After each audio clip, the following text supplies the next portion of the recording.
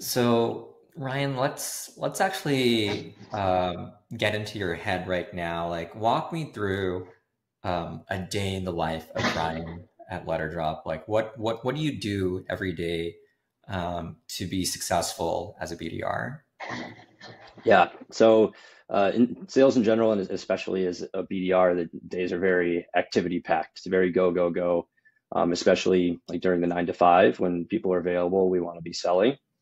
So I'll usually start my day off. I'll be doing research on prospects.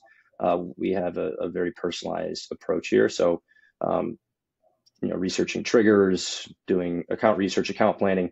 Usually how will start my day, about 45 minutes to an hour of that.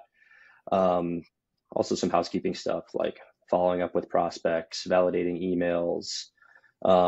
After that, I'll write anywhere from 20 to 40 personalized emails, making sure it's relevant messaging. We're not just spamming people. So we want those to be really high quality and a little bit lower quantity to do that. After that, we've got cold calls, LinkedIn engagement, posting on LinkedIn, adding new prospects to sequence, sending personalized LinkedIn messages, DMs, sending personalized videos.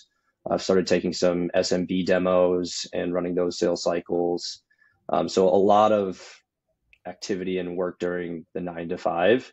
And outside of 9 to 5, that's when I'll do a lot of like the strategy work that we do on the business development side because people are as active. Like we're not going to be cold calling anybody at like 6, 7 at night. So that's when I'll do things like listen to calls from Zach, our head of sales, to learn more about like what prospects are saying. Think about our messaging, our whole strategy around outbound, any tweaks, sort of like audit our process and see if there's anything we can be doing better. We're starting to sell more into demand gen, for example. So doing a lot more research there on how we can be successful with that new project.